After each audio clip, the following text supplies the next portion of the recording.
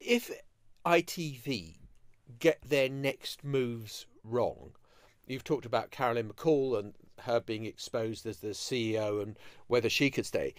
I mean, again, you don't want to draw false comparisons, but you look at the CBI at the moment, where they didn't take the right moves, and people are saying, right, this institution is bust. The CBI ain't coming back from this. Is there a possibility that ITV has to reform itself, go through a news of the world moment, that the brand becomes so damaged that ITV is under threat itself? I don't think it will spiral to that extent.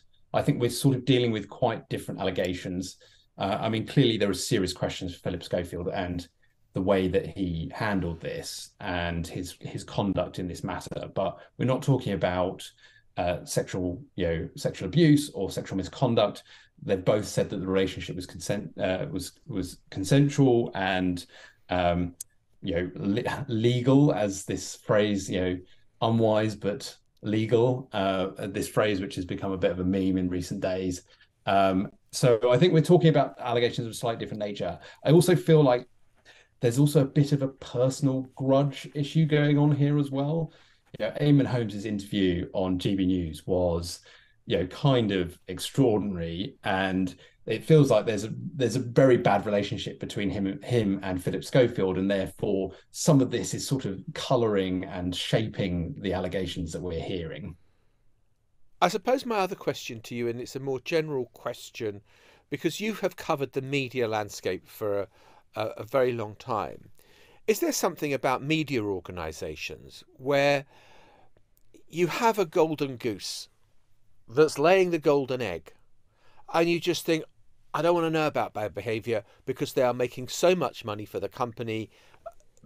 I don't want to hear, I don't want to see no evil, speak no evil, hear no evil.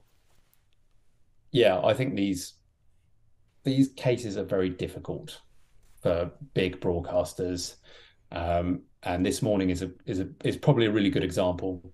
I've been reporting on another case at Channel 4 recently.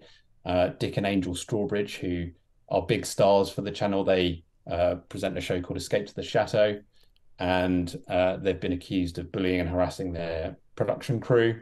I obtained a recording of Angel Strawbridge being abusive to a producer, and Channel 4 has cut ties with both of them on the back of an independent review. But it took the best part of 3 or 4 years for Channel 4 to get to that point, and they ignored warnings from the production company during that process. The Newsagents. This is a Global Player original podcast.